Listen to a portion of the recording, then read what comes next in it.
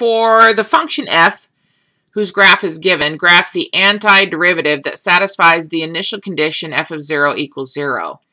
Note, to receive full credit, the antiderivative you sketch must not only have the correct shape, it must also take on its correct value, and we want to use the scale.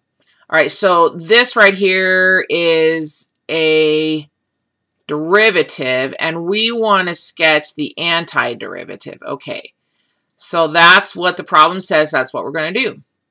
So first of all, if I'm going to have to be careful about correct values, I'm going to create a chart. So I make my chart over here, x and my antiderivative values. And if I look at this, I know I want to try negative 1, 0, 1, 2, and 3. So negative 1, 0, 1, 2, and 3. And the only one I know for sure was given to me, that f of 0 is 0. So I'll put that here now. All right. The relationship that I have between a derivative and its antiderivative is the fundamental theorem. So the basic idea that the integral from a to b of f of t dt is equal to the antiderivative evaluated at b minus the antiderivative evaluated at a. That's the big relationship that I have between the derivative and the antiderivative. And so I'm going to utilize that to fill this chart in. Okay, so I'm going to come over here and I'm going to say, all right, well, I know that this right here represents area. Area between f of t and horizontal axis over the interval of a to b. All right, so I know how to calculate area. And if I look at this carefully, I can see that if I siphon this off, that's just the area of a box, and this is the area of a box, area of a triangle, area of a triangle. It's pretty straightforward. Area is not hard to calculate because we've all had geometry, or we all remember formulas of how to find area. So I'm going to start with this area here over the interval from -1 to 0. And why am I doing that? Well, if I integrate, make sure I have enough room here. If I integrate from -1 to 0 of f of x dx, I know that's going to be f of 0 minus f of -1. And if I know f of 0, I can calculate the area here, and I can then eventually find out what that value is. So it's kind of like I have 3 things in an equation. 2 I know, therefore I can isolate and find the other one. So I know f of 0 is 0, and I just need to find the area between f of x and the axis, between horizontal axis over the interval from -1 to 0. So if I look at that, it has a width of 1 and a height of 2. So this area right here equals 2. I'll just say area sub 1 so we don't get confused. And then if I want to solve for f of -1, that turns out that -2 equals f of -1. So over here, I go to -1 and I put in -2. Now I'm going to do this for every spot on here. And again, students might complain, that's a lot of work, Patricia. It doesn't matter. You still have to do it in order to do the problem well and to get a good answer, correct answer. So the next interval I'm going to work on is 0 to 1. F of x dx, that's equal to f of 1 minus f of 0. F of 1 is the unknown. F of 0 was given.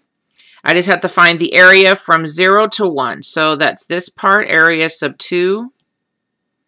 And that's the exact same shape as that, so that's also 2. So it looks like straightforward, f of 1 is 2.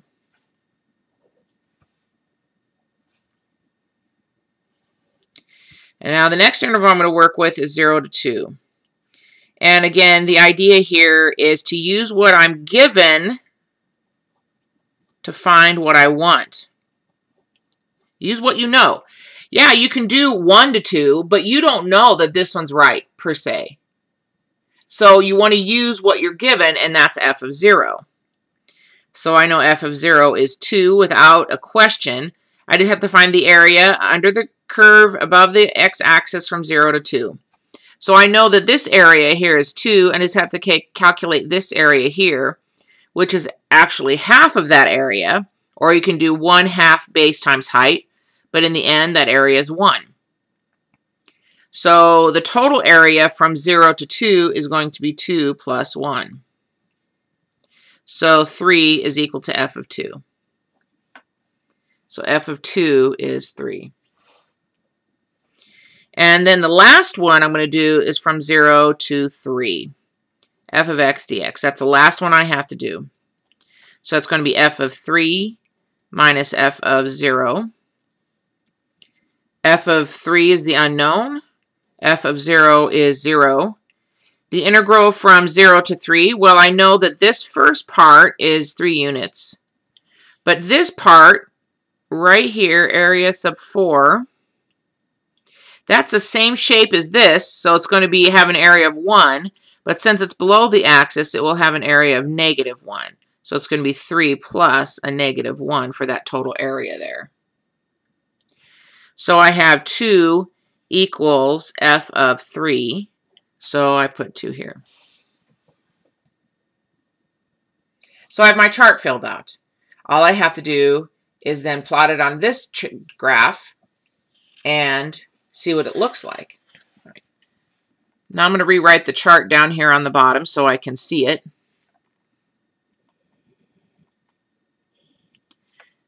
So -1, 0, 1, 2, 3. My antiderivative values using the fundamental theorem, -2, 0, 2, 3, 2. And the last thing I have to decide then is how to connect the dots. It's not like it's just straight lines. So -1, -2, put a dot right there, 0, 0, 1, 2, 2, 3,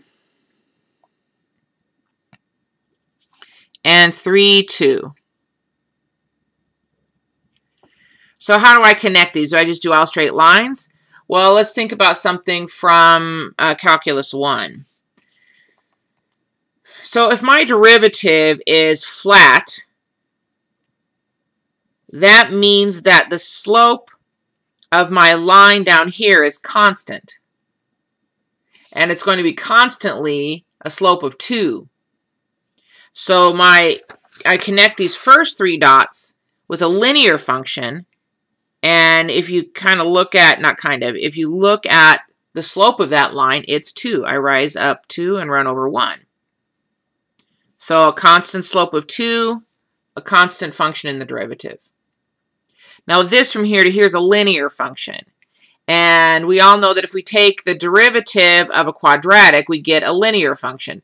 So my antiderivative has to be a quadratic if my derivative is producing a linear function.